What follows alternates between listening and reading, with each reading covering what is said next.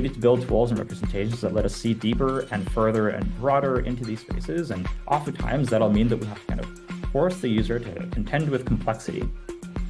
But if we solve those tough problems, then when we finally get there, we'll have new ways of seeing the world and new places for human agency to intervene.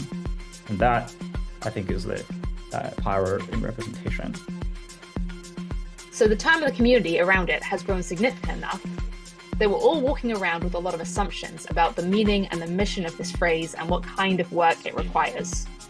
But I think thinking about it in different ways, we might, interpreting the term differently, could lead us to very different paths about what we choose to work on and what we choose to build. So one of the first critical questions we should ask is, what does tools for thought have to do with computers? The phrase itself implies nothing about computation or digital objects. It's simply tools that help humans think new kinds of thoughts. Think about what's the first creative tool that sparked your imagination, and just drop it in the chat. Ooh. Oh yeah, oh awesome. Cool. Oh, wow.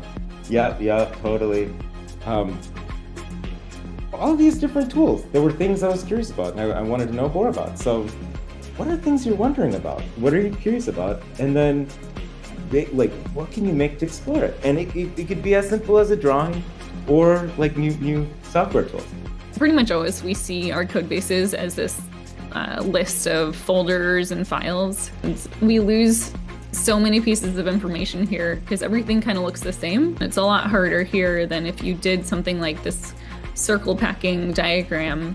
Here you have each file has a different color based on its type, and you can kind of see within folders multiple levels. So